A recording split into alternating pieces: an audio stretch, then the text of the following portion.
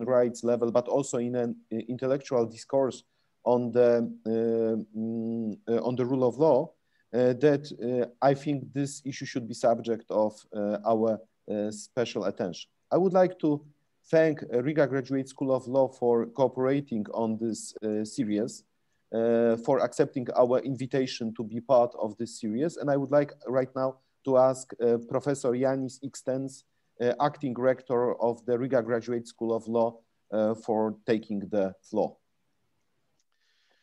Good morning, ladies and gentlemen. I'm very pleased to welcome you here at this inaugural event of the series. And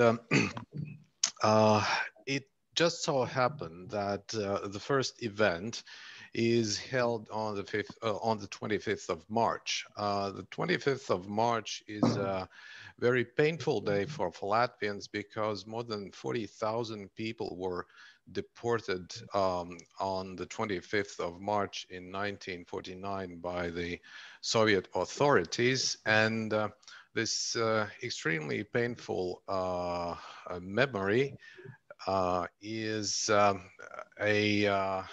an example of a complete disregard for human rights, complete disregard for rule of law, and therefore, the fight against communism was not just about, personal freedom, ability to consume, but it was also very much about the rule of law.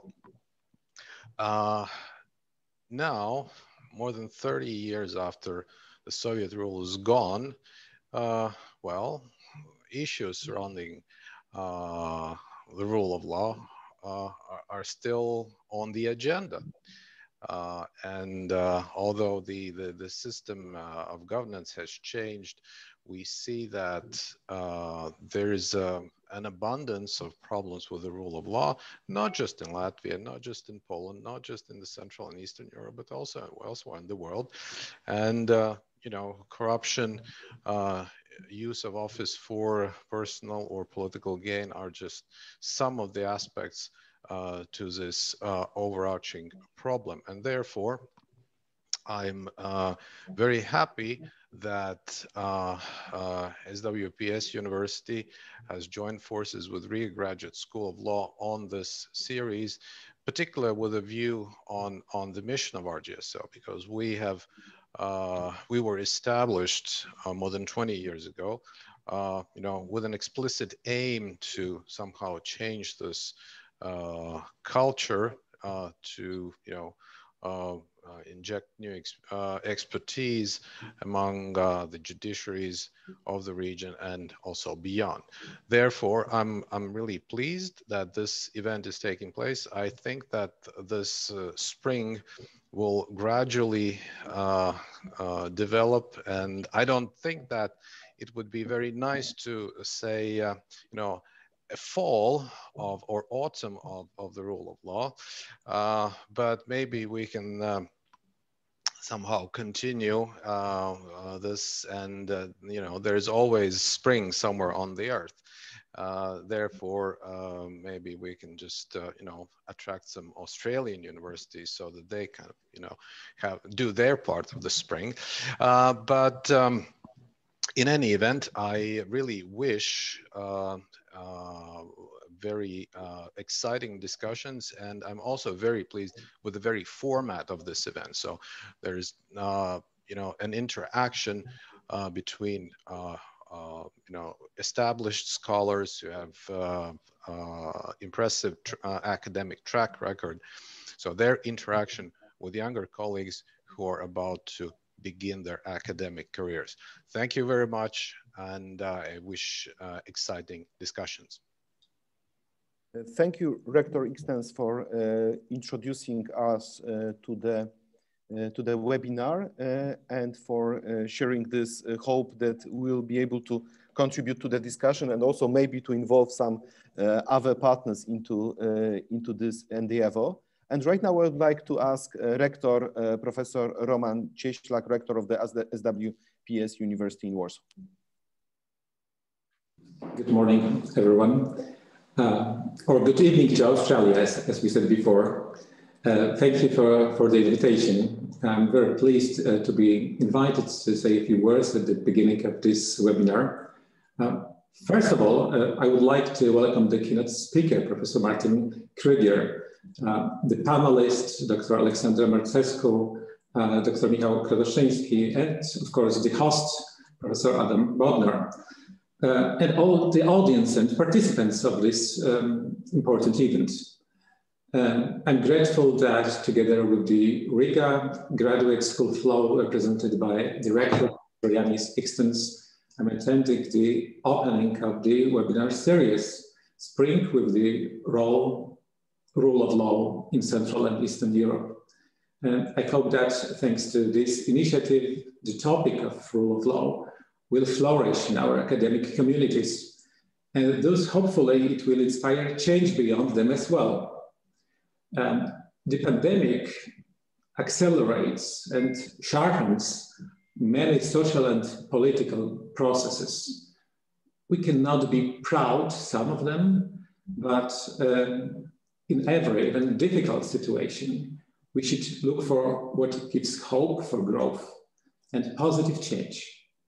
I think that this webinar is a good example that academia not only takes up difficult and important topics, but also identifies them more precisely, gets more involved and cooperates better with other stakeholders.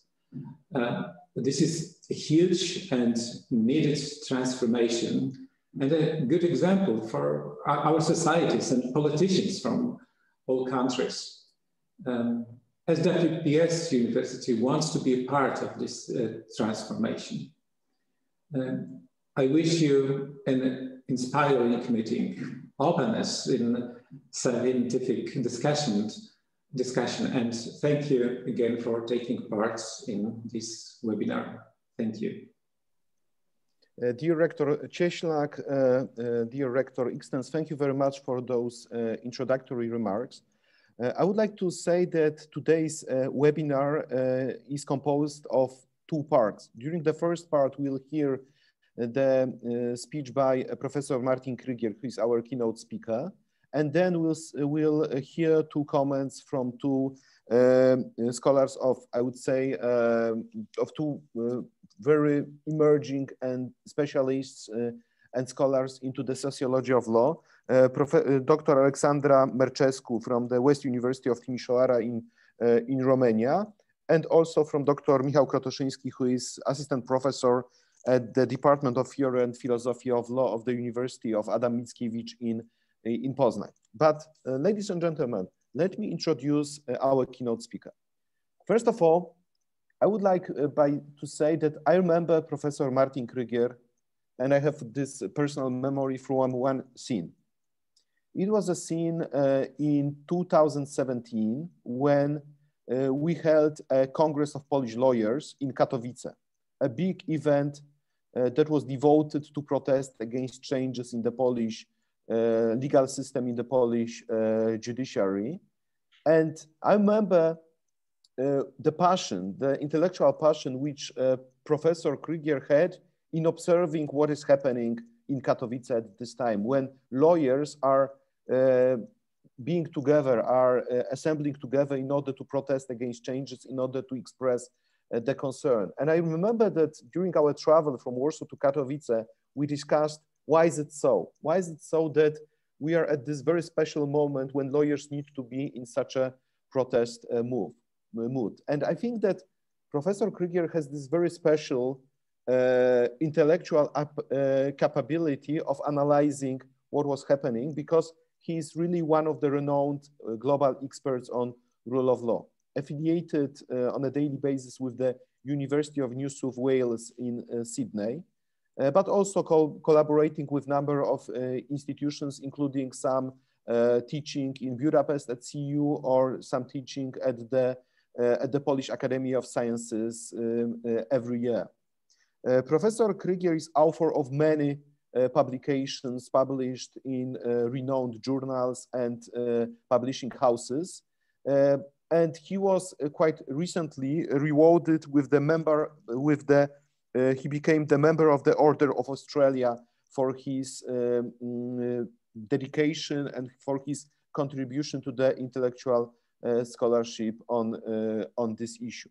So if we can say that there is like a Polish man being in Australia, somebody who is not only a global scholar, but also somebody who is deeply understanding the context of the legal, social, and economic transformation happening after '89, not only in Poland, but also in whole Central and Eastern Europe, and who is able to put like a very general intellectual oversight on what is happening in this part of the world, it is Professor Martin Krygier.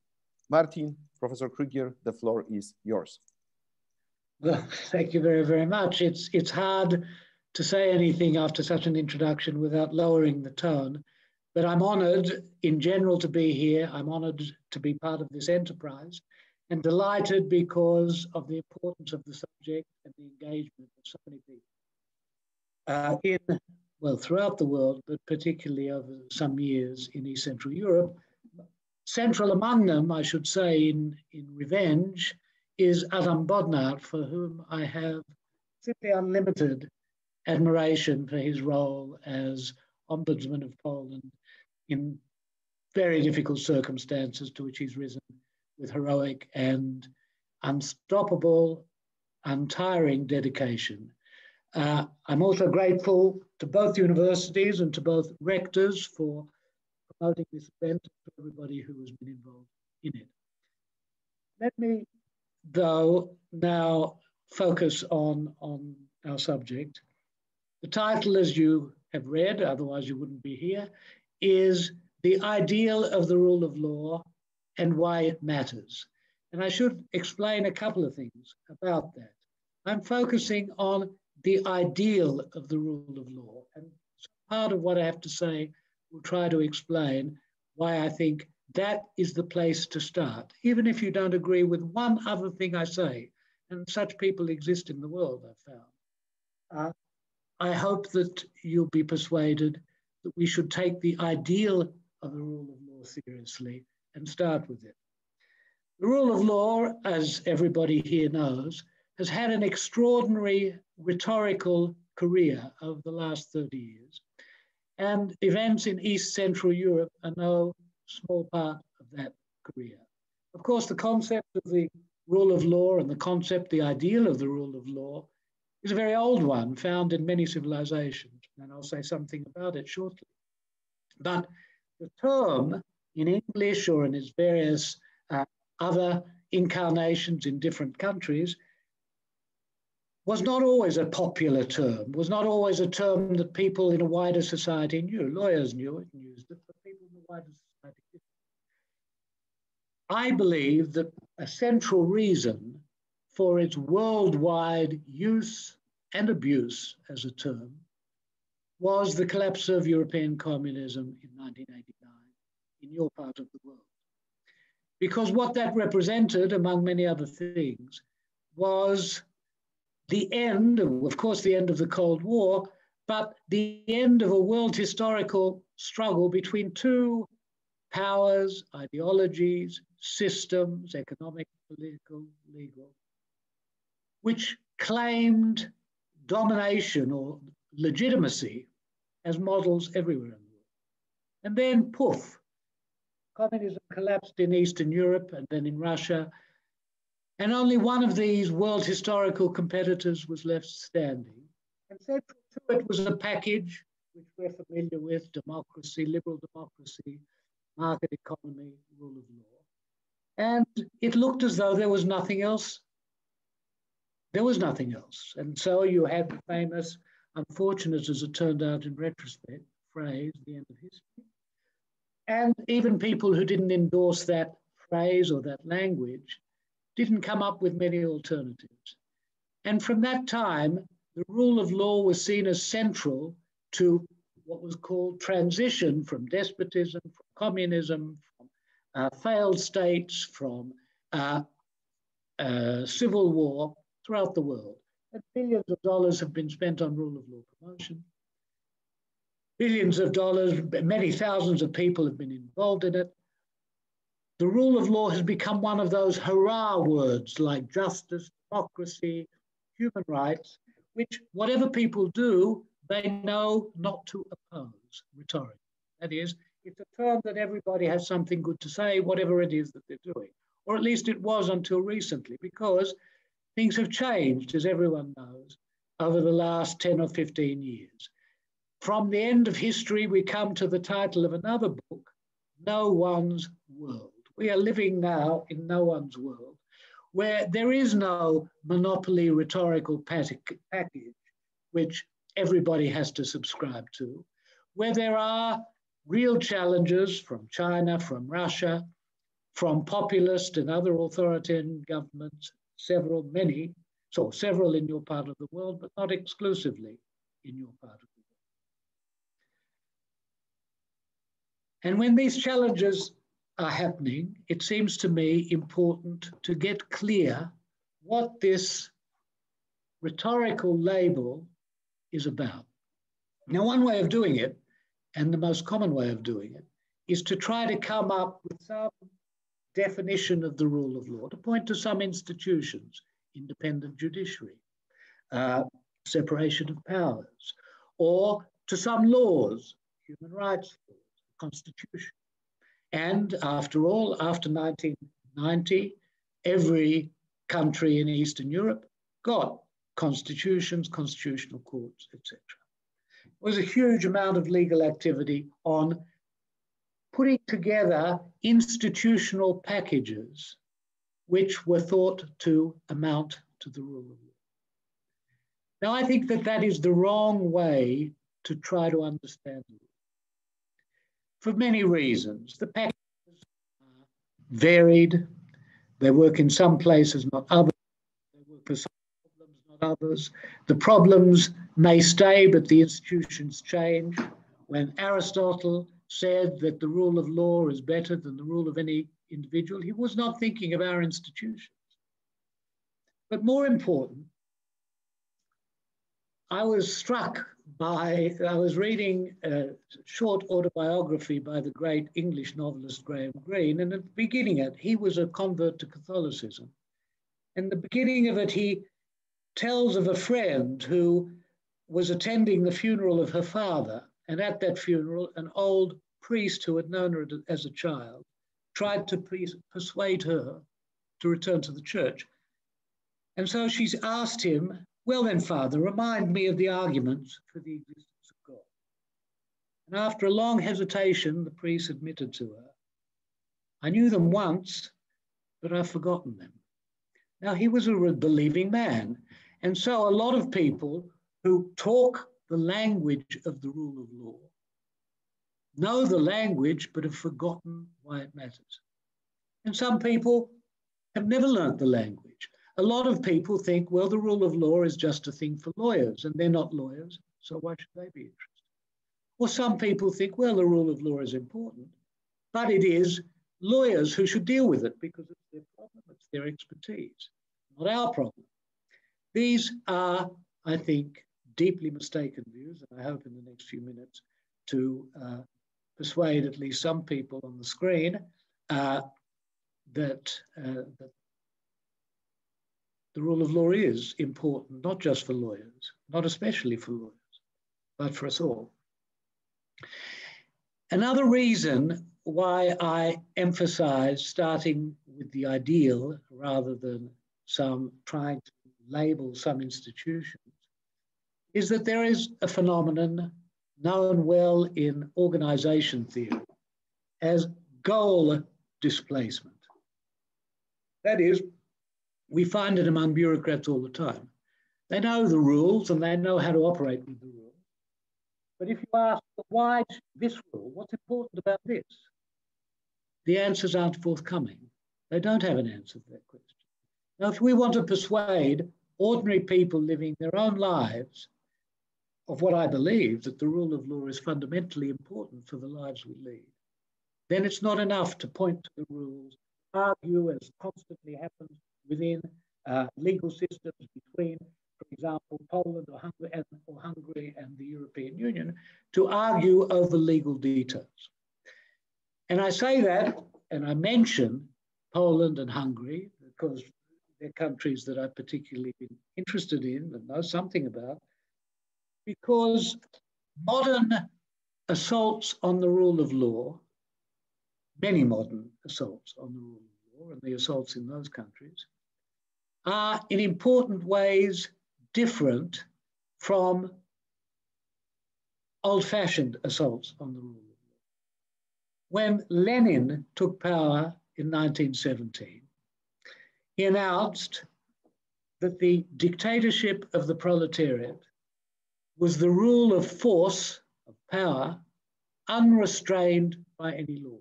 He said it, it was true, he wasn't apologizing, that's just what he did. That's what military coups all over the world do. But today, generally, not universally, you have Belarus next to you, and I worked for some years, or over some years, in Myanmar.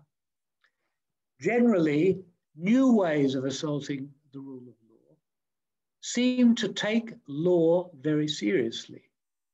But they take it seriously not to serve the ideal of the rule of law, but to abuse it, to subvert it, to hollow out the institutions that support it, to put in place of power channeled, tempered, and moderated by law, their own power unchanneled by any of these things. But they do it in a very legalistic way. One person I've seen in the audience, Professor Uitz from the Central European University in Budapest, or it was in Budapest at the time I was there, was at a conference that I attended in 2017, which was just after the Lex CEU was begun. And the conference was addressed by the president of the Central European University, whose name has escaped me, but he's a very distinguished man, Michael Ignatieff, who said with some bewilderment, these were the early days when the government of Hungary was trying to subvert the Central European University, but it wasn't yet clear what direction this was going to take. And Professor Ignatieff said the thing that bewildered him was that what was a clear, obvious attempt to destroy the university for political reasons was always handled by lawyers who were making this pedantic point and that pedantic point. What about section 21C42? Or so maybe you should have done this a bit more formally, correctly. And that is the way that a great deal of contemporary, often called populist, for good reason, I think, assaults on the rule of law in Poland, in Hungary, in Venezuela at the beginning, in the Philippines, in many places, have begun. The language of law and the language of the rule of law and the institutions of law are not knocked aside. They are emptied of the spirit, the ideal, which should drive them and motivate them. A Polish journalist, quoted by Professor Sadurski in his excellent book on the collapse of constitutionalism in Poland, Bojarski writes this: everything in Poland with regard to the judiciary seems to happen on the basis of some legal provision or other. And in case any are missing, peace will enact something overnight in a trice. And yet we sense that in fact it's happening by force, contrary to the Constitution and to the spirit of the laws, to the principles accepted by civilized people. Now, somebody might argue with this, but the prominence of law in the dissembling of what I will say is the ideal of the rule of law is very, very striking at this period in time in a way that it was not apparent in many assaults on the rule of law in earlier periods. So if you ask, for example, in Poland, what's wrong when the government party takes over the Constitutional Tribunal, takes over the National Council of the Judiciary or the Procuracy, attacks the Supreme Court as an institution, but attacks individual judges, many of them remarkably brave people, like Judge Tuleya, Judge Yushishin. What's wrong with that? Is it that it's illegal? Well, sometimes it is illegal. The destruction of the Constitutional Court was illegal, but quite often it's not illegal. The law has been complied with, but it has been subverted. The spirit, the ideal, has been subverted in that compliance. It's not through destruction, through, as Yeltsin pointed tanks at the parliament. Well, nobody has so far pointed tanks at the Supreme Court of the Constitutional Court. It is through what Wojciech Sadurski has called hollowing out, what Professor and former Constitutional Judge Galitsky calls absorption first, and then destruction. Oh, sorry, absorption and then neutralization, pardon me, and then absorption. First, the Constitutional Court was neutralized, then it was absorbed, and that modus operandi has been tried in Hungary with many institutions. Now, the reason I keep emphasizing that the legality of measures is not the true test of the rule of law, there are many reasons, but one example we'll have to do because I don't want to speak for too long. Hungary, as we all know, the government has since 2010, for most of its period in government, had a constitutional majority. So it could change the constitution again and again in a completely legal way.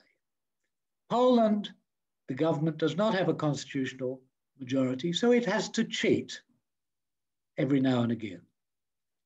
Now, from the point of view of law, it's pretty clear. If you're cheating, you're not doing things legally.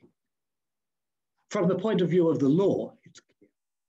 But from the point of view of the ideal of the rule of law, it is not obvious that Hungary is in a better situation than Poland. Hungary can subvert the rule of law legally in circumstances where the Polish government cheats to do the same job. All right, so I've said so much about how not to start with the institutions, not to start by a list of features of law which add up to the rule of law. Now I want to move a little to how I suggest we should start. Now the rule of law is not like a pebble on the road, which you simply can describe. So a pebble looks like this, it has this structure. The rule of law is a normative, it's an ideal. When people say that we want the rule of law, they're not saying we want section 26(3)(4) of the text. They're saying we want some ideal to be active in our lives. But what sort of ideal is it? I mean, we have other ideals. Love is an ideal, a nice one. We have some ideals which we adhere, we value because they're goods in themselves. Love is a good thing. I don't think I have to persuade anybody that. So is a beautiful painting, a good thing. But the rule of law, however handsome a judge might be, is not a beauty in itself. The rule of law is valuable because it serves to the extent that it serves some worthy ideal. Now, what sort of an ideal? The now American, initially New Zealand, legal philosopher Jeremy Waldron said that unlike an achievement concept, for example, real love, the rule of law is more of a solution concept. That is, we think of the rule of law as an ideal because we have a problem we want to solve. And I want to say, when we ask about the condition of the rule of law in a country, we should ask, is the problem for which the rule of law is a hoped-for part of the solution dealt with adequately, never will be dealt with perfectly, or not? Okay, so that means what I'm advocating is we start by asking, well, what is the problem for which rule of law has so often, over millennia, I mean, Aristotle was not the first to say that there were dangers in rule of any individual as distinct from the rule of law. So what is the ideal? In many cultures and in many languages, the negative opposite of the ideal of the rule of law is said to be arbitrary power. Arbitrary power. Often we could say more broadly, abuse of power, but that's so broad, I mean, it doesn't stop. One focus of attention is the way that power is exercised. Power is not of itself evil, we need it. We need quite a lot of power, for example, to keep the peace in troubled times. We may call on power very often to be called on war for just causes. We need power to organize a whole range of things. So power of itself is not, as very often neoliberals have claimed, the enemy. It is arbitrary abuse of power. And what is arbitrary abuse of power? It's very common for people to say, well, arbitrary power, we don't like arbitrary power. I'm not going to define it, it's under-theorized. Well, I think that's not good enough. And I can't give you a definition, but let me give you 3 examples which have been very strong and important in rule of law traditions in the world. One way in which power is arbitrary is when somebody or some institution which has significant power over others, over people, can do what they like. That's actually the original Latin term. It's in their arbitrium. They can just do what they like. The common law tradition, or the common law rule of law tradition, which was not always dominant, but popped up every now and again, and particularly in the 17th century, one said, no one, not even the king, can be above the law. So the problem there that they were identifying is when people or institutions with power can do what they like, it's an unhealthy situation. Another way in which power can be exercised arbitrarily, even if somebody is controlling it, we don't know what it is. Kafka is all about that. It's not clear that he's talking about uncontrolled power. He's talking about bewildering power, about people not knowing where they stand. There are rules, but they don't know what the rules are. Or if they get to the rules, then the rules change. So on this tradition, law is arbitrary, or power, sorry, not law, power is arbitrary when people don't know what the law is or what the power is going to do. They don't know what the rules are. The rules are unclear, so unclear that they can't orient themselves, or they're contradictory. Sometimes yes, sometimes no, and so on. That is a long tradition. That's a very legal philosophers, analytical legal philosophers, emphasize this, and they keep saying that's the rule of law. That's fine. Sorry, that violates the rule of law, which it does. A third exercise of power, which is arbitrary, is one which treats people as of no account, treats them like, as Waldron once elsewhere called it, a dilapidated house, a broken down house, or a rabid, diseased dog. We do lots of things that people don't like with power, sometimes for their own good, sometimes for the good of other people. We put people in jail, we do all sorts of things. But the ideal of the rule of law says when we do that, we should do it with respect for the people involved. Now, why does that matter? Why does it matter that we think, we try to construct ways, institutions, norms, because institutions are often very weak unless they're supported, as you can see in the United States. Institutions, long traditions. But when the informal norms evaporate or are eroded, then people with power, specifically Trump, but after all, 74 million people voted for him, believe that it's quite okay for them to act in uncontrolled, unpredictable, and disrespectful, unrespectful ways, that is, arbitrarily.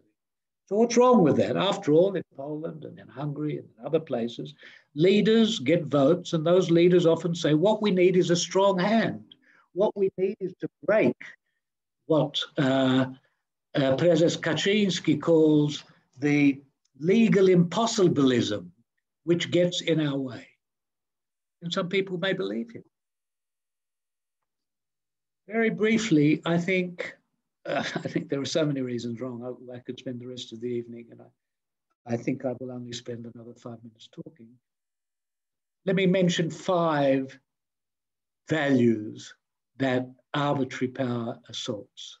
5, therefore, reasons why we should think very highly of whatever arrangements we can have in place which limit the possibilities of uncontrolled, unpredictable, unrespectful exercises of power. One is obvious that, and it's obvious to a lot of judges now in Poland and Hungary, and even more dramatically in Turkey or in Venezuela or in Brazil, freedom is assaulted by arbitrary power in these senses, directly assaulted. That being the case, fear is a consequence of the free reign, or relatively free reign, of arbitrary power. The Republican tradition in political philosophy, represented in my country and in the United States by Philip Pettit, but it has many representatives, has written a great deal of the dangers of arbitrariness to freedom. Not just actual use of power, but circumstances where those people in power and those people who are subject to them know that even if they're not acting arbitrarily at this moment, they're free to. Then another political theorist from Riga, in fact, but brought up in first Canada and in the United States, Judith Shklar, wrote eloquently and powerfully about the liberalism of fear. Having endured Nazism, having escaped, but knowing a great deal about communism, she insisted that if rule of law and other arrangements did nothing more than liberate us from routine, reasonable fear, it did good. A third ideal or value that that arbitrary power directly assaults, and that the rule of law is one range of, the ideal is one, recommends one range of ways to uphold, is dignity. If you're treated as the object of law, if your interests are not heard, if you can be sent as a Polish prosecutor one day to the next to some provincial town without any hearing, without any judgment, without any opportunity to say this is not fair, or if you as a judge are kept from judging for years or months because of an adverse decision by a prosecutor, then you are being treated as an object, not as a person who has, after all, a stake, but also should have a voice in the way you are treated. Fourthly, more indirectly, because it's important, because many authoritarians or many populists like Kaczynski, Orban and others insist that they are upholding democracy against the rule of law. So-called democracy without the rule of law is an assault on democracy. It's an assault on the ideal of democracy, which is a simple thing, the ideal, it's quite hard to reach, which is that the people should have some real ability both to form governments and to form opinions which enable them to choose between governments. If governments take over public television, if they subvert private television and radio and other media, if they render people's existence insecure on the basis of their manifestation of their political opinions, if they make it difficult to associate in public, in all these ways, democracy is moving from real to sham. And finally, these are all things that citizens suffer from. They suffer in an indirect way from another aspect of arbitrary power, which is stupidity.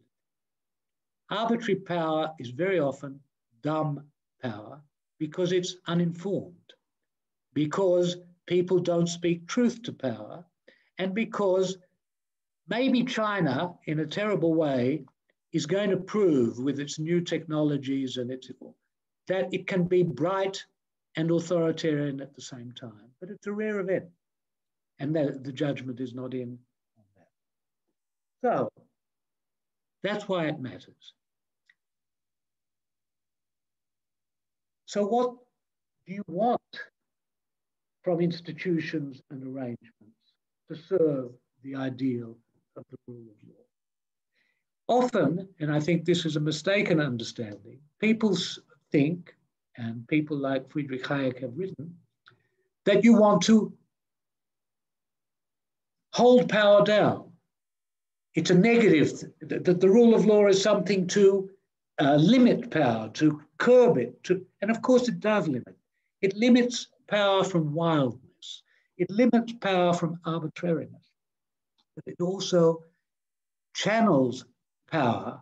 So the ideal is that governments then will be able, and in fact facilitated, to do what they and only they can do, but prevented from doing what they, but not only they, should not do, which is to treat citizens arbitrarily. So I prefer a language not of limits and curbs, but of moderation, which was Montesquieu's language, and tempering of power, so that power, like tempered steel, is both strong, but more fit for purpose than untempered power, wild power, immoderate power. Now, I'm going to finish in a moment. Why does any of this matter, and to whom does it matter? Very often, and that's why I emphasize the ideal and not the legal mechanics, very often people think, even if they think that the rule of law matters, that it is a purely legal ideal, an ideal for lawyers or people who go to court, who want to be protected in court. Now, most of us don't go to court. Most of us never see the inside of a court. And what I want to emphasize is that the rule of law is not only, and not ultimately most importantly, a legal ideal, but it is a social ideal and it's a political ideal. It's social because it affects all of us. It amazes me when I read about Poland, the amnesia of many people who, after all, up to 30 years ago, suffered a great deal from arbitrary power. And it was not just judges or lawyers who suffered, it was people in the street, ordinary. So society suffers, but also the ideal of the rule of law is not only about law. Many of the enemies of the rule of law are not state actors. They may have been patronized, like some of your leading oil executives. They may have been patronized by state power, but they have other resources. If they act arbitrarily, that's a problem for many people. Facebook, if it acts arbitrarily. So the ideal should apply to them, because if people or institutions that hold great power can or are likely to or allowed to abuse it, we have a problem. But also, the ideal of the rule of law is social because the law can't support it on its own. As we've seen, there was a lot of good legal borrowing in many countries after 89. But the borrowing, for various reasons, which I've tried to think about elsewhere, was weakly institutionalized. It didn't have a large background in some of the countries where it was imported.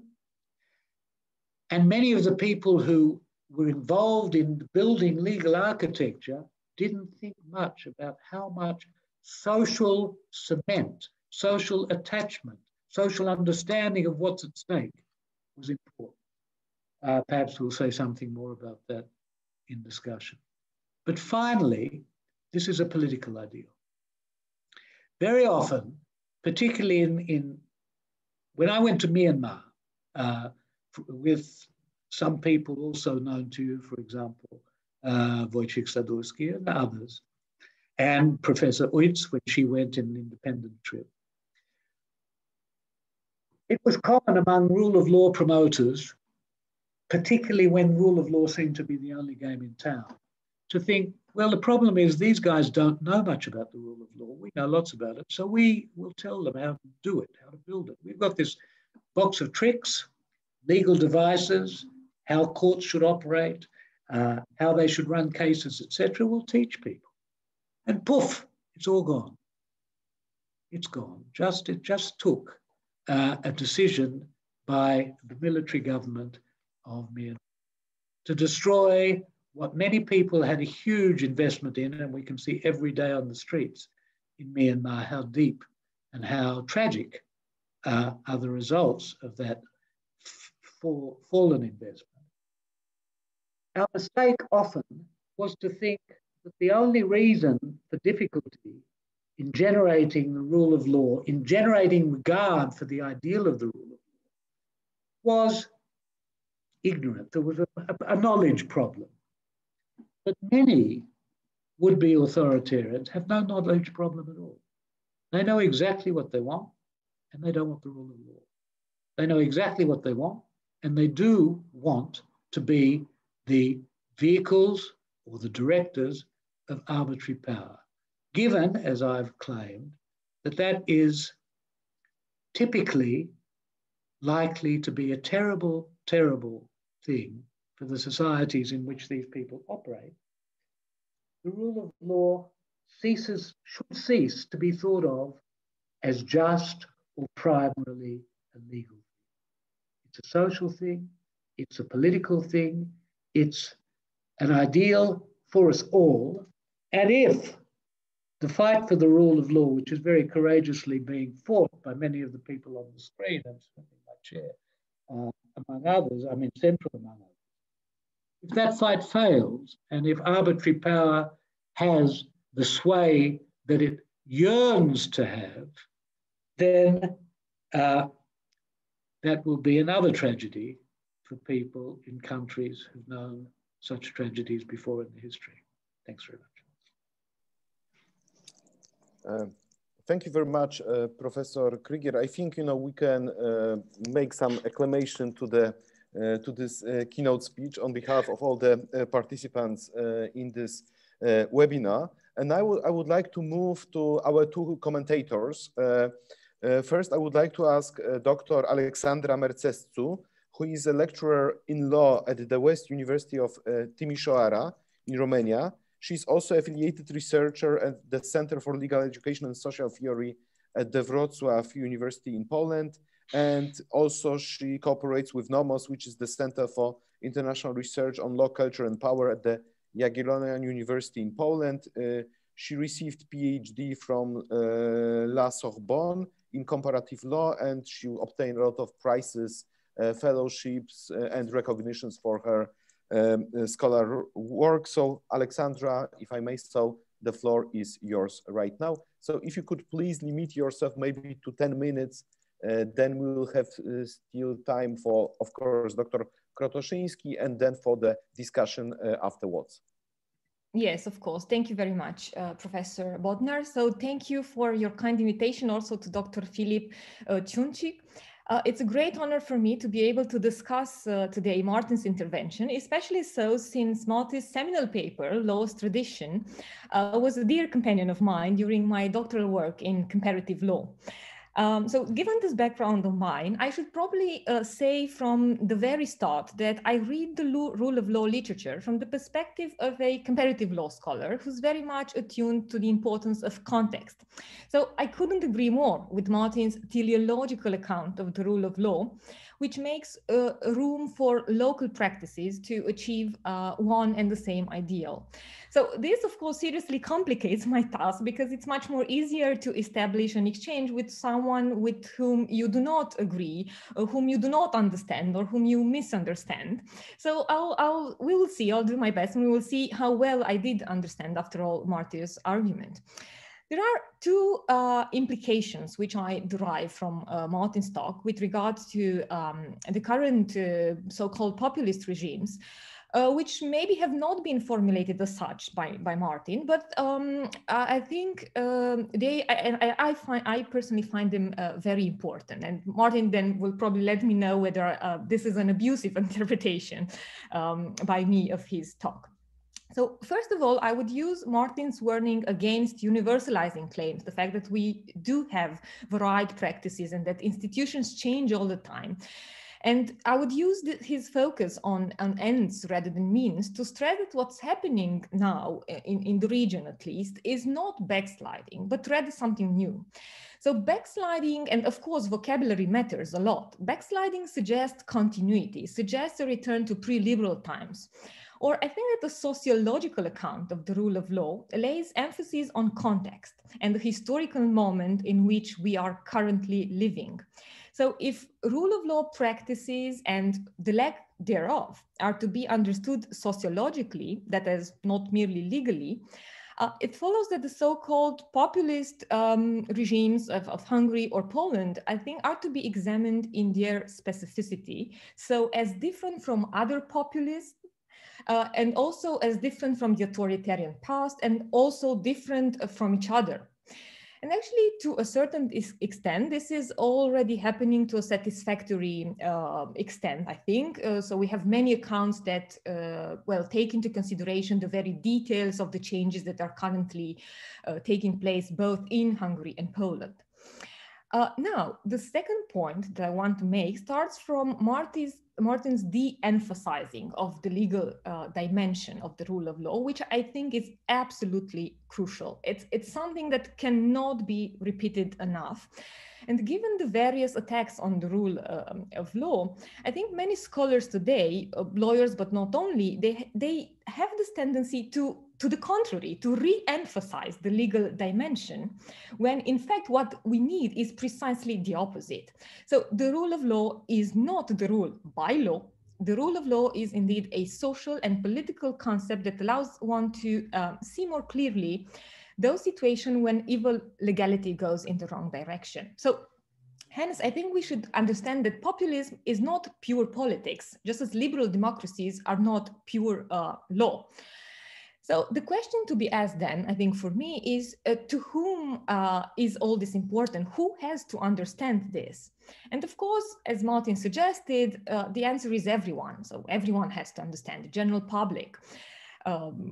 Also, but I would like to introduce here a distinction. I think this is something that has to be understood. So this de-emphasizing of the legal dimension by the legal community on the one hand and by the general public. And let me illustrate this point with two examples taken from Romania, which is a country that has not yet fallen prey to the kind of systematic attacks on the rule of law we are witnessing elsewhere in the region, but which had serious problems of its own in recent times, some of which are still in need of redress. So if we want to achieve this popular mobilization, if we want people to understand that it's about them, it's not some abstruse legal category out there, we might better start by convincing lawyers that the rule of law is not exclusively a legal category. And let me just give you an example. Last year, a court in Timișoara, so my hometown, rejected the application concerning the setup of an NGO because in its founding statute, it was mentioned that it sought to defend human rights, an activity which the judge deemed to be the sole task of accredited lawyers. Of course, this absurdity was corrected at the appellate level, and this is, of course, only an anecdotal example. However, I think it very much speaks to the mentality of many judges and lawyers who have been trained to regard the rule of law as a matter of law only. And that's why I think we need to focus more on the role of legal education. Currently, throughout the continental legal tradition, legal knowledge continues to be transmitted in purely technical terms, with the consequence that lawyers end up with a shallow understanding of the immensely complicated relation between law and politics.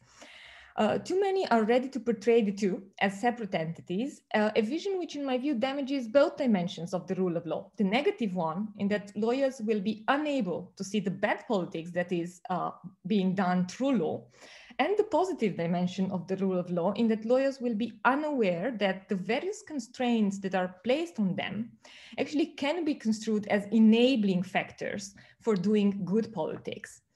Or as has been emphasized in the literature by Professor Sadusky, for instance, depersonification risks absolving power holders of responsibility. Now, apart from legal education, it's true that the current political environment, such as it's shaped by the general rhetoric of the various national and supranational officials, is rather unhelpful in building a more nuanced perspective on the rule of law, as is the conventional literature on the rule of law. To be honest, it's sufficient to watch the news to live under the impression that the rule of law is something that can be easily grasped, quantified, and put into a law. Any lawyer who has vaguely heard of the rule of law conditionality regulation adopted by the European Union at the end of 2020 will probably wrongly understand precisely this. Then the Court of Justice itself, while praiseworthy of the European Union, while praiseworthy for placing itself at the forefront of the fight against these authoritarian tendencies, is not of a lot of help either in transmitting the message that there's more to the rule of law than regulation. Of course, a court is a court after all, and it's normal it deals with regulation. The problem is that the court seems keen on transforming soft instruments into legally binding ones, thus contributing to the legalization of the rule of law. Or this might in turn lead to a disengagement from the part of the public. And this brings me to my second example. So we need to engage the public. Post-1989, in Romania tried to build for itself the image of an obedient child who commits to following the rules, which in respectable circles usually meant the prevalence of the legal vocabulary to the detriment of a more political thought. Indeed, large parts of the population came to regard politics as dirty business, whereas law was sanctified. And a few years ago, Romania, as you might know, experienced the largest wave of protests after the revolution. I read in them a moment of a rule of law awakening. I think it was really for the first time when part of the population understood the rule of law as something that goes beyond the legal arena. For instance, one could observe during the protest signs that read, Nazi law was law, apartheid law was law, law is not always justice. Or when the Constitutional Court, for instance, rendered a decision that seemed to comfort the misdeeds of the ruling party, the protesters were ready to contest it in the name of some higher ideal, or simply on grounds that it did not feel right. So we can see that the rule of law in its social understanding is actually experienced and learned firsthand by the general public. So in this regard, I tend to be rather optimistic. The more the rule of law is attacked, the more the public will have the opportunity to experience it firsthand. Now, it might be that the right kind of impetus in defending the rule of law will not arise unless a thorny issue is at stake, something which directly engages the people and is felt as having a direct impact on their lives. In the case of Romania, this impetus was clearly the fight against corruption. Now I'm asking myself, what would be the impetus in Poland or in Hungary? We've seen that women's rights can be such a strong impetus. But now it seems to me that this inclination to defend the rule of law, in any case through protests or by the general public, comes into play much more firmly when some other benefit flowing from the rule of law is involved and appears in need of defense. So in this sense, we have to accept that the rule of law, I'm afraid, at least in the case when we want it to be defended by society at large, is subservient to other political goals. And as such, I think it is by definition fragile as its restoration will very much depend on how much questions that are directly related to various social and economic outcomes can galvanize the public opinion. Or to put it differently, I think it's highly unlikely that arbitrary power per se will be heavily contested in the absence of some contestable immediate outcome, not least because in societies like ours, which are hyper-legalized, it's very hard even to see that the exercise of power is arbitrary, since it's usually covered in legalistic terms, as Martin highlighted. Now, I would like to come to this last point and maybe to make just a very brief remark about what I feel might be a bit missing from Martin's account, namely a reflection on conflicts over values in society. And this is a reflection that has to do with rule of law in general, that is not in reference with the specific Central and Eastern European context. So apparently, the tempering of power has nothing to do with conflicts over values, and liberalism seems to do a pretty good job at accommodating value pluralism. Yet I believe the third aspect of Marty's criticism of arbitrariness, namely the lack of respect, invites us to reflect more on the topic of conflict. So the idea is that power, the exercise of power, should show respect, should take into account, right, the stakeholders' interests. Their voices should be heard. Of course, this is all very nice. The problem is that sometimes, even maybe oftentimes, these voices will be radically opposed. Moreover, it's not very clear to me what we mean when we say to take into account those voices. Of course, there will be some manifest situation when people's interests are not heard, like the example with the prosecutor who's being muted in another place. So for those situations, the rule of law is certainly good enough as a descriptor. However, I'm wondering if the rule of law is good enough for borderline situations. For instance, does it mean to take into account, does it mean to simply consider? Well, if so, it seems that we fall back on some kind of procedural rule of law, formal rule of law, that can be quite dangerous in the sense in which, of course, illiberal democracies could very easily pass that test, right? And if we consider that to take into account means to actually transpose in practice the various conflicting demands, well, we manifestly end in a deadlock. So I think there are some inherent limits to the idea that power should always be respectful of the stakeholders' views. Of course, it's an ideal. We should strive to accomplish this, to be there. The problem is it really possible? So basically here I'm taking issue a bit with this third part, which seems to me, because unpredictable, so we do not want power to be unpredictable, we do not want it to be controlled. I think these are pretty easy to grasp. But when it comes to the respect of the interest, I think it's much more complicated. And let me leave you with this final thought, hopefully a challenging one. Just because the rule of law is abused in some countries, it doesn't mean that we have to ascribe to it powers that it does not actually have, not even in regimes which are indeed much more respectful of it. Thank you very much. Thank you, Alexandra, for this wonderful comment and for a little bit of challenging of Professor Krygier. So after yours and Dr. Krotoszyński's comment, I will give floor to Professor Krygier just for 5 minutes. And then we'll go to the discussion. So if anybody would like to ask a question, please raise your hand. So if you see on the tab, in the tab you have reactions, and then you can basically choose not only that you like this webinar, but also that, for example, you may raise your hand, and I will do my best to give you the floor. Or you can also send me a direct message via the chat, and then I will know who is basically ready to take a floor, and maybe we'll be able to accommodate a couple of questions. So right now I would like to give a floor to Dr. Michał Krotoszyński, who is assistant professor at the Department of Theory and Philosophy of Law at the Faculty of Law and Administration at the University of Adam Mickiewicz in Poznań. So he's dealing mostly in his research with transitional justice, legal values, and legal interpretation. He's also a practicing lawyer with a specialization with healthcare law and communications law. So Dr. Krotoszyński, please, floor is yours.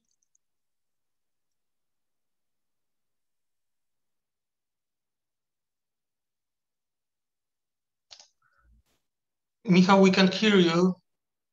Michał? Oh. Once again, we can't hear you. Can you hear me now? Yeah. Yeah, it's okay now. Okay, sorry. So thank you. And once again, I would like to thank both the organizers for the kind invitation and Professor Krüger for an inspiring lecture. I must say I feel both humbled and honored to be given an opportunity to comment on his work. I'm not a legal sociologist. I'm not a rule of law philosopher. I'm more of a lawyer and a legal theorist. So in my comment, I would like to highlight some moments in Professor Krüger's speech and in his work in general, which seem to me to be especially important today. And based on that, maybe even ask a question or two about the rule of law in general.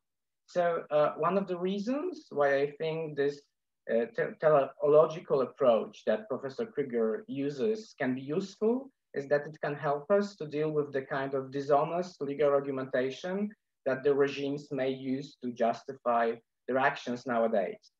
So many of us here in Poland disbelieve government claims that the 2015 statute, which threatened to paralyze independent constitutional court, were aimed at fostering its proper functioning. Today, we also recognize as false the government claims that, for example, a new institution which undermines judicial independence is simply an import from a standard rule of law instrument found in one or two European countries. But well, how exactly can we prove that these justifications are dishonest? How can we show that an institution is hollow or that the statute was enacted in bad faith in order to create a social problem instead of addressing it? So researchers such as Wojciech Ciszewski and Marek Smolak have employed John Rawls' idea of public reason and one of its components, the principle of sincerity.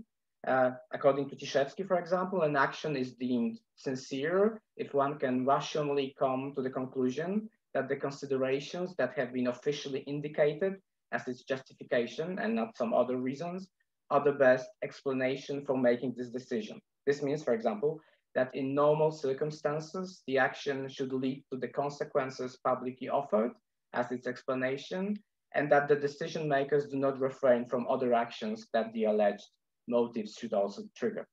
But I believe that Professor Krüger's theory offers a compelling alternative and a test which is even easier to carry out. We no longer need to concentrate on specific legal institutions, as this would be focusing on the rule of law anatomy instead of its goals. Thus, we may concentrate on bigger questions. First, how will the change affect the distribution of power among state institutions? And second, does the change proposed by the government increase or decrease the level of arbitrary power the government enjoys? So from this point of view, paralyzing or court packing a constitutional court and undermining the independence of judiciary, the bodies which one of the purposes is to limit the power of government, are one of the most obvious examples of simple power grab. And this is the first thing. Second, I think that the approach proposed by Professor Krüger can also help us to conceptualize some ways in which arbitrary power interacts with other features of authoritarian legislation. So here I want to concentrate on one such connection, and this is the relation between discretionary government power and collective responsibility. So let me start with two Polish examples. One comes from the 2017 Supreme Court Act. One of its provisions forced the retirement of all judges over 65 years of age unless the motion for a prolonged service was granted by the president. Well, in the end, the purge was not implemented due to the EU Court of Justice order, but it is important to notice what was planned. The government opted for a collective responsibility for a purge based solely on age, well, with little possibility of exception. And second example, well, it comes directly from the field of transitional justice. In 2016, the Polish government amended the Uniformed Services Pension Act. And one of the reasons why the law still is highly problematic is that it lowered the pensions received by the former officers and employees of communist secret services to an average Polish pension. And the law did that even if a person served in communist agencies for a short time, did not participate in the suppression of anti-communist opposition, and later faithfully served in democratic Poland as well. Well, the circumstances I now described could only be a basis for a decision of the Minister of Internal Affairs to exclude such a person from the scope of the law, but this option was very rarely used up to date. So the reduction of pension also does not involve people who can prove that they secretly supported opposition movements, but of course, to prove this more than 30 years after the transition can be extremely difficult from a procedural point of view. So, if no exception applies, the reduction also affects pensions for the families of the deceased one. Apart from the two unlikely exceptions noted above, the law is based on collective responsibility as it applies to former communist security service employees and their families, regardless of the length and character of their service. And I think what these two examples show us is that the turn towards collective responsibility can also mean more arbitrary power. At first, this may look like a paradox. After all, isn't individual responsibility connected with judicial power? And shouldn't collective responsibility mean that there is no room for discretion? But this line of thinking soon proves wrong. First, the power that the courts have in assessing individual cases is not, in normal cases, an arbitrary power. The courts are bound by legal regulations, including rule of law requirements, and the right to free trial means that those who are judged are also empowered to present their case before an independent court. Thus, an individual assessment of a case may be seen as something that the citizen is entitled to. And on the other hand, collective responsibility means that those who are affected by it often have no case to present before the court. As collective responsibility can be deemed unjust even by authoritarian standards, the government may decide to introduce exceptions, as it was in the case of the two examples I described before.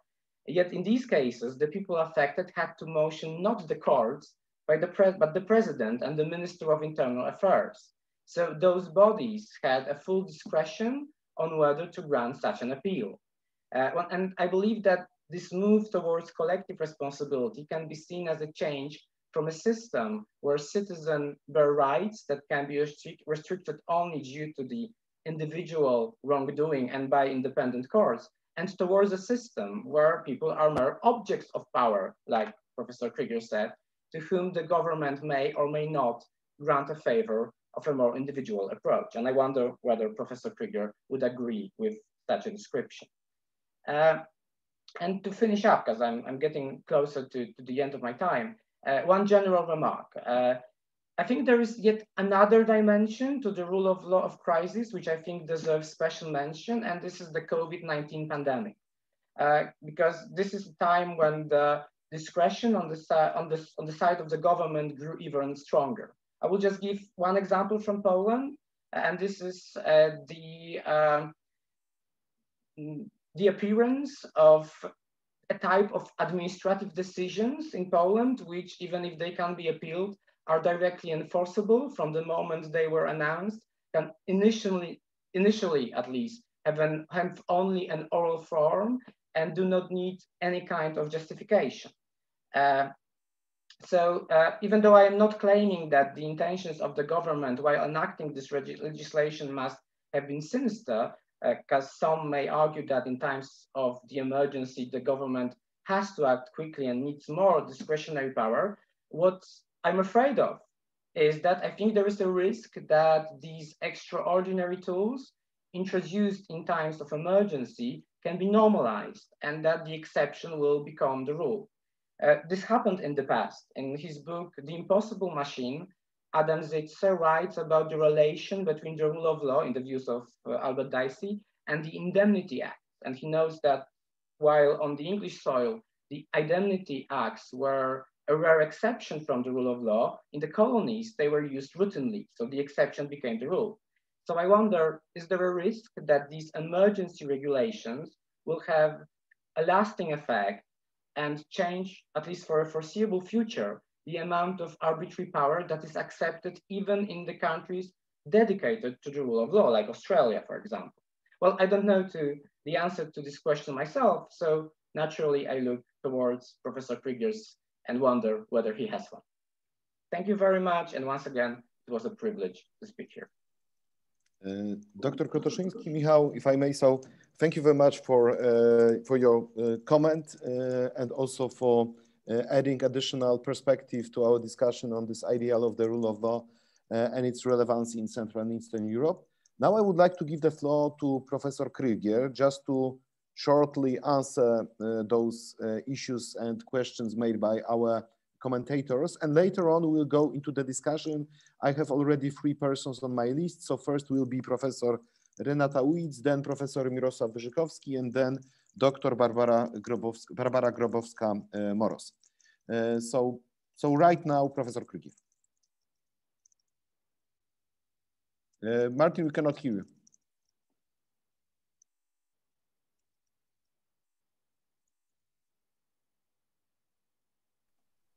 My usual strategy in circles like this is to speak very fast. But since there are people from many places of the world, I can't use that. And I'll just use the 5-minute excuse. If I find any questions too hard to answer, I'll leave them to the end.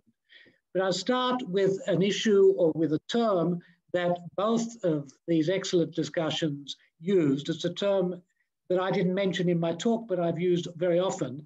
Another way of saying what I have been saying is a distinction I make between approaching the rule of law teleologically, that is, from the Greek telos or point, starting with the point of the rule of law, rather than starting by trying to list what I call the anatomy, this feature of legal system. Why? For all the reasons I mentioned, for those that have been mentioned here too. If we hold on to the point, if it's important enough, we will find many circumstances where what worked in Atlanta, Georgia, doesn't work as well in Tbilisi, Georgia, and so on. We can expand the reasons for that. It does mean that if you want to generate the rule of law, I don't like the word build, you have to give much more attention to context, which is traditions, which is values, which is an attitude to power, to the state and to law in the country where you're hoping to generate it, than is commonly thought about or has been commonly thought about by legal promoters of the rule of law. They have the anatomy, they have the box of tricks, and they take them somewhere. And very often we are deeply disappointed, as we have reason to be. But I'm not saying it's easy to take context into account. I'm not even saying it has to be successful, but I think you can't possibly be successful in generating adherence to the ideal of the rule of law unless you take very seriously what is going on in the particular society, what are ways there of dealing things, rather than export from capital of some rich, usually rich, Western country, a certain box of tricks. So we're in agreement completely on that. I'm also in agreement on Alexandra's suspicion of the term backsliding. And in Festschrift to Wojciech Sadurski, I take issue with his use of that term for 2 reasons at least. One, the one that you mentioned, a lot of new things are happening. We're not just going back. Secondly, there is a lot of creative energy here. It's not as though, I mean, one could say, if I used to be beautiful, now I'm not so beautiful, I've slid backwards. It's all me. But the fact is, legal systems and the rule of law in countries, many of the countries I mentioned, are not simply a matter of age or dissolution or something. They are a matter of active subversion. Of course, that subversion can't have the same effects everywhere, but it exists. And backsliding seems to be too passive a term to account for that. I welcome the support of both commentators for my sociologizing of the rule of law. That is my sense that if you want to think seriously about how the value might be attained, sustained, and approached, then you have to think a lot about things other than law, and also things less spectacular in law than often we focus on. A great deal of rule of law discussion focuses on constitutional courts. Easy to do, superior courts, they write long judgments, usually professors are writing them, they're translated into English. But a lot of subversion, a lot of arbitrary power, as is too rarely noticed, happens in the actions of administrators or local officials, or not officials, local gangsters or mafias or clans or whatever. And we miss these sometimes huge sources of arbitrary power if our focus is domestic, high, usually appellate courts. A great deal of the, at least analytical literature on the rule of law takes our place nowhere outside the highest courts of a country. Not many people go to those courts, but a lot of people get screwed around all over the place where power is arbitrary. We should take that seriously if the ideal is something that matters to us. I think the issue of 2 points, the rule of law is never an exclusive value. That is, it's not the only game in town. We might have to seriously think about compromising it in certain circumstances, and maybe to come to this issue of the pandemic in those circumstances, notwithstanding, because we have other things that are of value and they may clash. I was in Europe when my country declared lockdown. I got back too late and I had to go on to a 2-week quarantine. And I wrote an article, an op-ed article, warning of the sorts of dangers which Michael has pointed to rightly. I think they're really important dangers. The danger of what I call legal bleeding. So anti-terrorist legislation, which becomes, it bleeds, it seeps into criminal law, ordinary criminal. But I sent it to 2 newspapers, they weren't interested. And I'm relieved about that because, at least in my country, so far the things have done so much better than I understood. And I still haven't got an answer to why. This danger has not yet eventuated. And that other danger, which has eventuated, has been adequately dealt with. Another point is that I agree with Alexandra that it's very likely that it's only when, as an older, no longer with us, Polish sociologist used to say, Adam Podgorewski used to say, people are most conscious of valuable rights when those rights are crippled. And when they're not crippled or in danger, they're easy to take for granted. What I find when I look in Poland and Hungary is how quickly they can be taken for granted, even in societies where not so long ago they were. I don't think the memory of crippledom seems to be a terribly long one, and I worry about that. And I think you're right that probably large interest in the rule of law will never be for its own sake, but as it's connected with other important values. On the other hand, I've wanted, and I haven't emphasized it enough, to stick with a very modest conception of the rule of law, modest but precious. So the rule of law, as I understand it, is not as it is for many thick theories of the rule of law, all the values you'd want, justice, human rights, etc. I want to say those things are important. Rule of law is not more important, though it might be instrumental, than they are. But the way that power is exercised is a value of itself. And I want to stress that, but I agree with you. Maybe no one will be listening. My experience in life. On conflict of values, I think that, again, I think that is certainly fundamental. And I would only approach it this way. A mentor of mine, a great sociologist, Philip Selznick, used to talk of approaching certain values at two levels. First of all, establish conditions, basic conditions of survival and existence. But don't stop with those.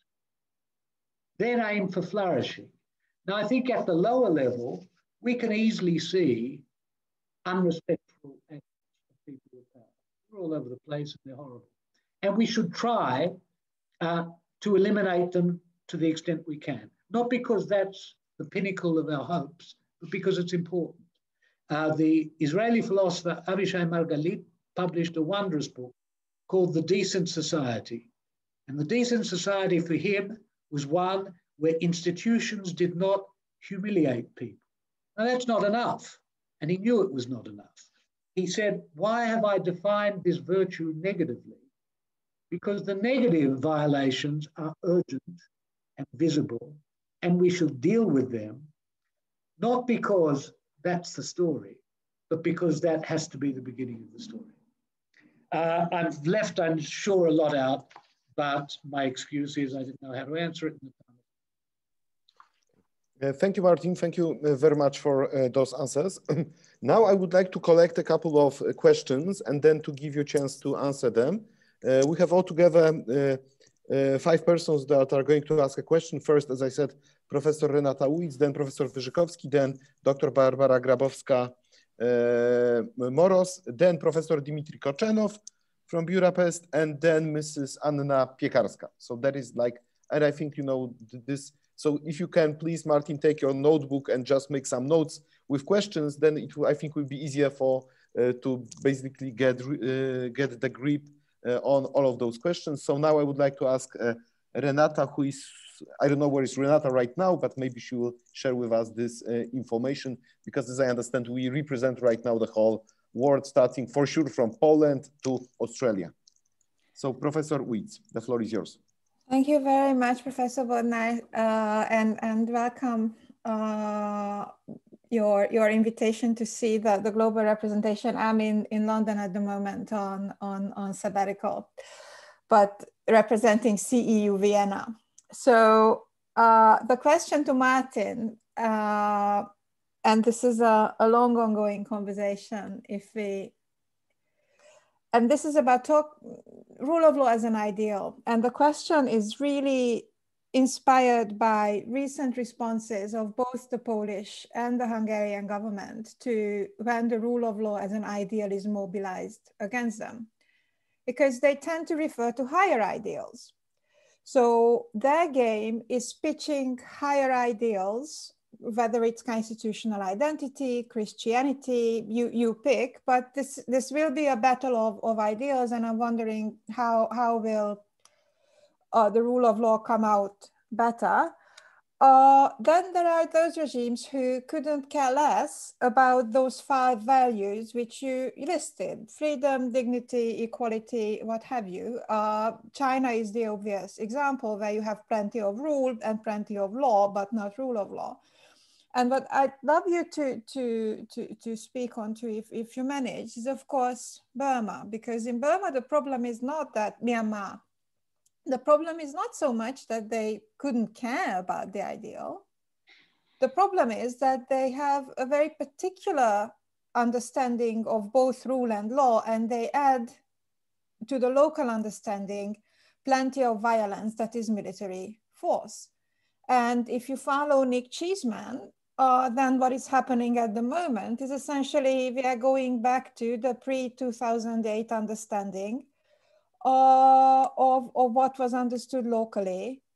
as rule of law and translated into English as rule of law. So I'd like you to work a little bit with the ideal for everyone's benefit. Thank you very much, Professor Uitz.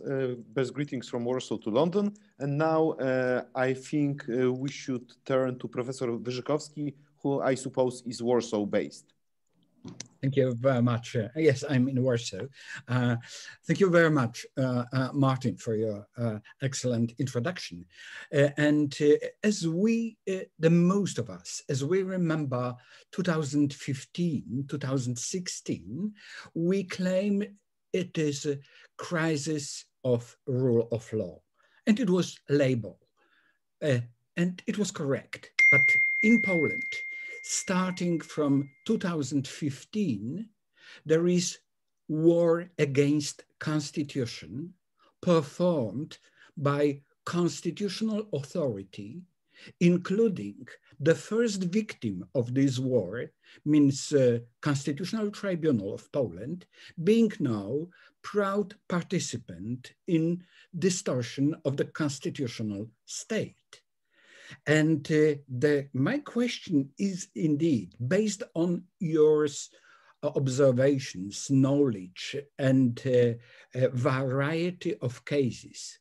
What is the beginning of the end of the ideal of the rule of law? And what is the triggering element of this beginning of the end of rule of law? Thank you. Thank you very much, Professor Wyrzykowski, for question. Now I would like to turn to Dr. Grabowska-Moros, who I don't know where is she right now, but maybe she will share with us this information. Thank you, Adam. I'm in my living room in Amsterdam. I want to ask about the rule of law conditionality, which was already mentioned. Today around, I think, 6:50, I woke up and turned on Twitter. It's a bad habit that happened. And I saw Laurent Pech post, and he quoted analysis of Anna Wójcik from Oko Press, and he wrote, authoritarian governments of Poland and Hungary are asking ECJ to annul regulation on the conditionality, arguing that the expression rule of law is not defined in EU law, cannot be defined in EU law. And my question to Professor Krygier would be, what does it give? What kind of chance does it give to the Court of Justice right now? They're going to hear the case from Poland and from Hungary. How the Court of Justice, how should the court answer that question? How rule of law should be defined using this particular case? Because in the previous case, we have plenty of rulings saying what are the elements of the rule of law, very formalistic approach. We have case law based on ACGP, arguing that the judicial access to judicial remedy under Article 19 of TEU is expression of the rule of law. It was basically used for the purpose of judicial independence cases. And now I think we have a huge opportunity in the court, opportunity to define the rule of law for the purpose not only for the member states, but also for the EU in general. So how do you think how the court should do that job? Thank you. Great, fantastic. Thank you very much. So we have London, Warsaw, Amsterdam, next to Sydney and Warsaw and other locations. So now I would like to ask Professor Dimitri Kochenov, who is for sure in Budapest. I'm on sabbatical in Oxford, but in fact I'm in Budapest. Oh, so I represent CU Budapest. And my question is probably more, it's going in a wild direction. Like you started with the fact that history doesn't have this binary vision anymore. But is this really true if we read the critiques of the standard critiques of constitutionalism, like James Tully's strange multiplicity work, and how they connect to the idea, to the question whether law actually can channel ideals, and to what kind of degree these ideals will be generally accepted. And in this sense, I think if we do take the idea of the law as something that channels ideals as opposed to manages societies to push down those with whom the law disagrees, then can the law be precisely the wrong starting point for organizing our life around the three ideals: fighting uncontested, fighting unpredictable, and fighting unrespectful power that you outlined. And here I come to Lenin. If we believe that law is really about oppressing at least some people in society, then law is the wrong vehicle for the ideal that would preach inclusion. And of course, plenty of examples can be given that these ideals change, but someone is necessarily excluded, and someone is necessarily upset, and someone necessarily loses in front of the courts, no matter what. Fantastic. Thank you very much, Dimitri. Greetings to UK then. And now I would like to ask Mrs. Anna Piekarska to take a floor. Thank you very much for the most illuminating and engaging webinar, and also for the possibility to speak. I'm a doctoral researcher with the Department of Philosophy at Adam Mickiewicz University in Poznań. So hello from Poznań. And as philosophers are wont to do, I want to ask a deceptively easy question, or maybe it's just a matter of clarification. I'd like to know, what exactly do you understand by power? Because you ascribe it both to state and non-state agents. And as a reversal of this question, or a follow-up to this question, is there a state, do you allow theoretically the state of absolute powerlessness or subjection as the other side of domination or arbitrary power in its extreme? Thank you very much. Thank you very much, Mrs. Piekarska, and greetings to Poznań then. And I have just last question by Mrs. Ewa Timmermane, and I will read this question, which is quite complex. I will try to read it slowly. Any cross-border harmonization of norms is related to changes in the legal norms of the other country. If it is a long period of time, there is a flood of norms in which people cannot see true justice. Simple and user-friendly procedures for applying substantive rules are today's challenge. By your opinion, what are solutions for creating a similar understanding of justice? So that is the question by Mrs. Ewa Timmermane. So, Professor Krygier, Martin, the floor is yours. So, you have some time to answer all those pending questions, and then after we'll get to the conclusion of a seminar. Well, thank you. And Martin, just one thing, one technical thing. If you could just be concentrated in one, like in the middle, and speak like in the middle, then basically you will not lose your voice when you are just moving, because from time to time we are losing you. Okay. Oh. I will try to answer these questions, but some draw on what is not with false or real modesty, my ignorance. I'm not a European lawyer. I'm hardly a lawyer at all. Once upon a time, but I've lived a long life. I was a lawyer, but my attitude to many things is to think about law, but not as a lawyer anymore. And that's really where I've come to with the rule of law. Partly that's temperamental, but partly it does flow from things that I thought were missed, and from a kind of, I think, quasi-sociological sensibility that I discovered in myself. I wasn't planning it that way. And it didn't go together with a great sociological sophistication. But I approach many of the sorts of issues that lawyers will instinctively approach from within the law as questions about the law, to which the law is only part and a variable part of the answer.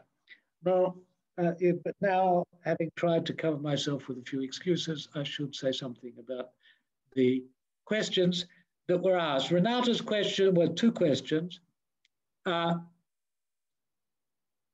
the extent that you can pretend that the sorts of arguments that Renata mentioned of Poland and Hungary, they serve higher ideals than the rule of law.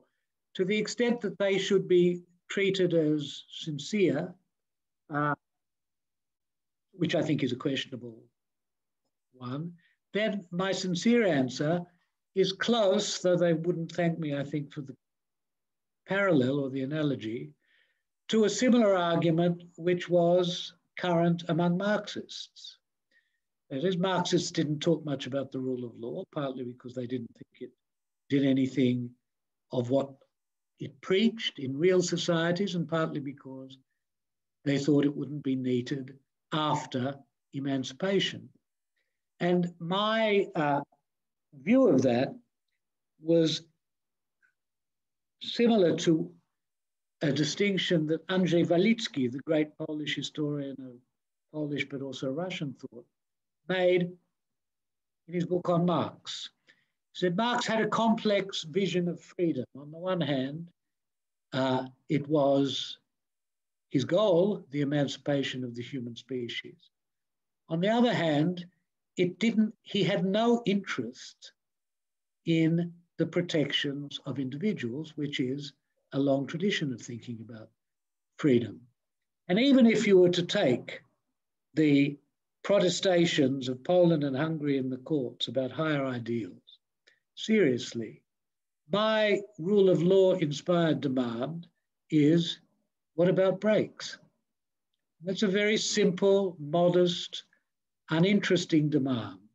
We, and particularly people in your part of the world, have seen what comes of idealists who are devoted, some of them particularly in the earlier years, sincerely, to ideals so important to them that the question of having brakes or having remedies when things go wrong was not for them a serious issue. It was not an exciting issue. It was not a value issue. And I think that it's a matter of sensibility. People who are romantic, Trotsky was an example. Trotsky was a very great figure, thinker, actor, and murderer. And he was not a murderer just because he liked murdering. He was not a routine murderer the way the generals in Myanmar are.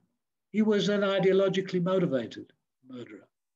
I'm not comparing these governments with that, but I am saying that there is a kind of blindness to the point that many people committed to the ideal of the rule of law have taken seriously, that however, and coming back to Alexandra's question, however important flourishing in terms of contested values of various sorts is, brakes are important. And that's where I come into the rule of law.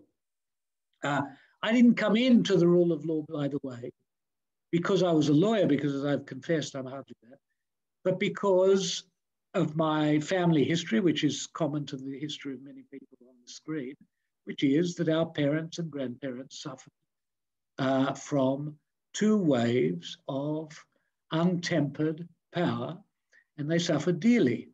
Mine were ultimately lucky, and so was I, that they escaped, and I was born in a country which didn't have that problem.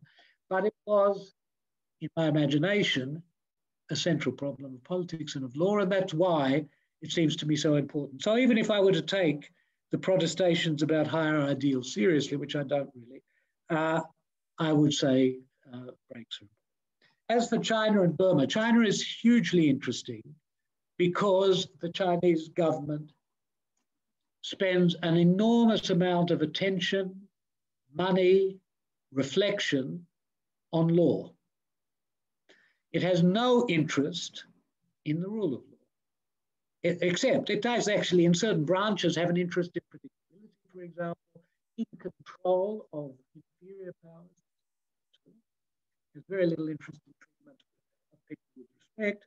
And all of these are, even areas of respect, are within the frame of Ernst Fraenkel's notion of a dual state, one which combines at once a prerogative sphere where the regime can ultimately do what they like, and a normative sphere where, in certain defined but also changeable areas, rules are useful. So I would say in rule of law terms, it's nowhere, but in legal terms, it's phenomenally interesting. Burma, one of the interesting things, sorry, it's not very interesting. Horrible. One thing that's happening now is that the Burmese regime is making a great pretense of doing what they're doing legally. It is a pretense, and everybody sees it. But Renata mentioned a colleague and friend of mine and a wonderful book, Nick Cheeseman's book. Sorry,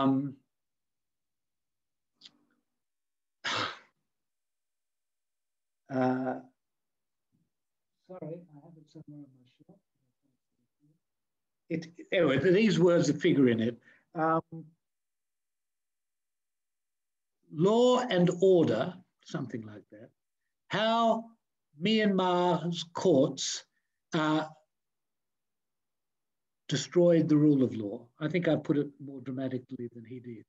He was an ethnographer after a lot of experience, 10 years on borders between Burma and Thailand, who decided to write his doctorate on something which he had not planned.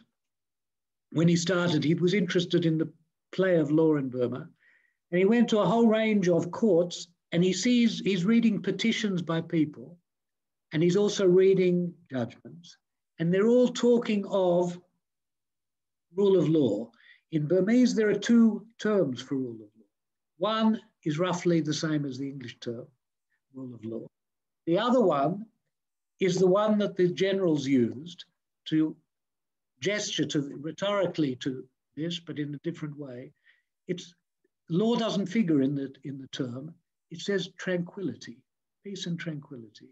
And his argument was that the regime which seemed to end in 2010 to 15 was one which was devoted to what he calls law and order, that is the subjection of people to a system of tranquility. Law was useful for them, but somebody mentioned government bylaw. That's the way it was used. Whereas the petitions he saw, coming back to Alexandra's question, how do people get interested? Again and again, he saw people who didn't just feel that they were being screwed. They felt outraged that they are not being treated according to some conception that they had of the rule of law. It's not, I think that law is so instrumentally fashioned by the generals that there is no one way in which it can restrain them at present from doing whatever they like, except for rhetoric. And their rhetoric, rather transparent, is that they're doing it to save the Constitution, and they're doing it under the Constitution, and they're doing it in honor, or at least faithful, to laws, which ultimately can possibly be true because they're writing a lot of laws as we speak, and they'll give themselves laws for every purpose.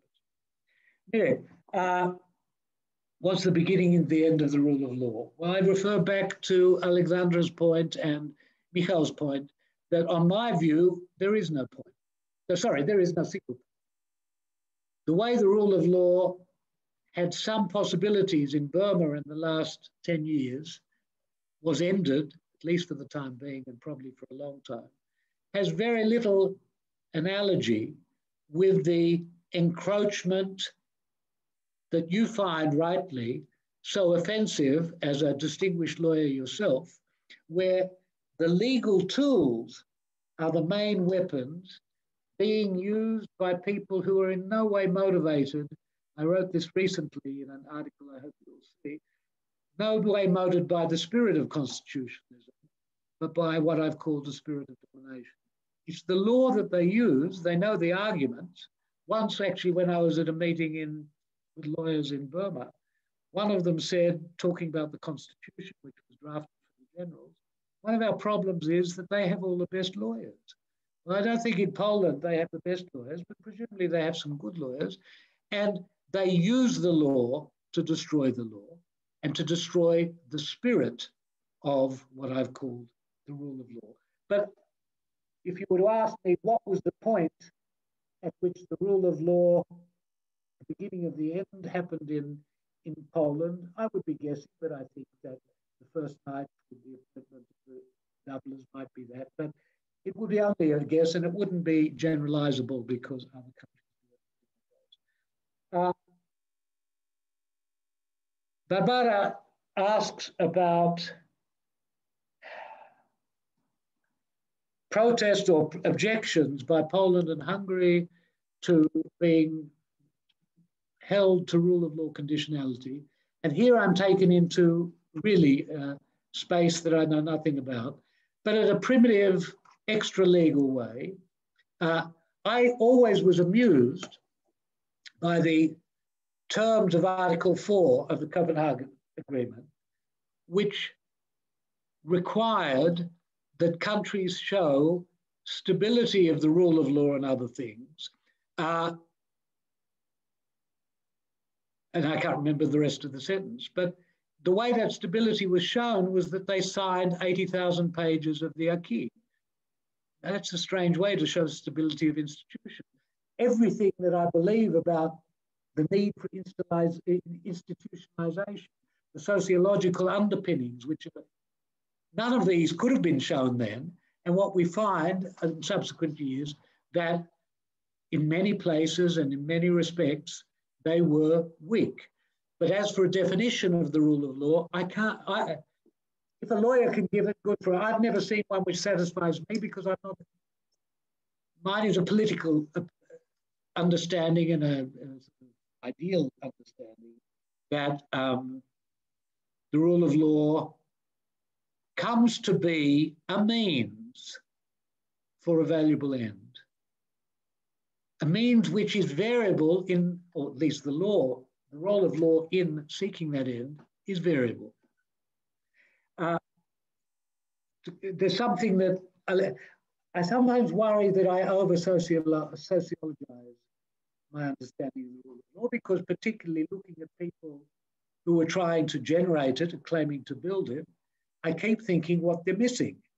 How do you think that building a courthouse in Afghanistan is going to promote the rule of law? Many other things. But there's an opposite lesson, which has made me feel a bit more humble. When the bad guys in a number of modern authoritarian populist-leaning states have a strategy, they take the law very seriously because their strategy is to go after pivotal legal institutions. Not only they go after the press, but these guys must know something.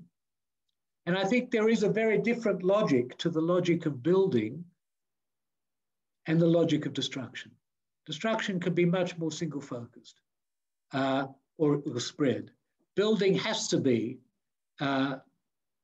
multi-sourced. Dimitri, again, I just finished today a piece on my mentor, Philip Selznick. And the piece is called An Ecumenical Sensibility. And partly, there are many reasons for that. He was ecumenical as a sociologist. He wanted to involve philosophy and other things. But another aspect of it was something he learned from the philosopher John Dewey, a distaste for what he called pernicious dualisms, either or. Law is either a vehicle of ideals or it's a source of oppression. We know that it's both. Again and again, it's been both. Sometimes it's only been one, and very often that one, because it's so associated with power, is the one you were speaking about. But we also know that many values in large societies depend on legal support, and in some countries they get them. So I don't think, I certainly don't think there is any reason to idealize law in general or to idealize legality, given that so many people use law for pernicious goals. But even if you treat it purely instrumentally, and I treat it more, or I think of it more instrumentally than, for example, Mirek, who is a champion and his whole life has been within, maybe not his whole life, but part of his life has been building, defending, commenting, participating in the law. I suspect that his idea of the possibilities and the ideals for law are richer than mine. But I wouldn't go the other direction either. I wouldn't say, which was a standard Marxist objection. I've written again and again, because I like these 11 pages so much, on the 11 pages in E.P. Thompson's conclusion of his book, Whigs and Hunters, where the book shows the oppressive and exploitative use of law throughout the whole book. But then he speaks at the end of the ideal of the rule of law in my language as a cultural achievement of universal significance. Well, that's probably, Australians don't talk big, so maybe I wouldn't say that, but it's up there, I think. It's up there. So, Martin, can we get to the concluding answers? Yes, this is the last one. Power, and I can be brief because it's the central question to which I have no satisfactory answer. And I've been embarrassed by your question before. Don't think you're original, because I don't, in a very primitive sociological sense, people and institutions, disparities of power are everywhere. Like Foucault, I don't think power is something that some people have and other people don't. It's a matter of disparities in relationship and what people with more power in this relationship can do to others. I don't believe there is ever absolute powerlessness or absolute power. It's a matter of shifting, changing relationships. Sometimes it's so dramatic that you could easily slip into that language.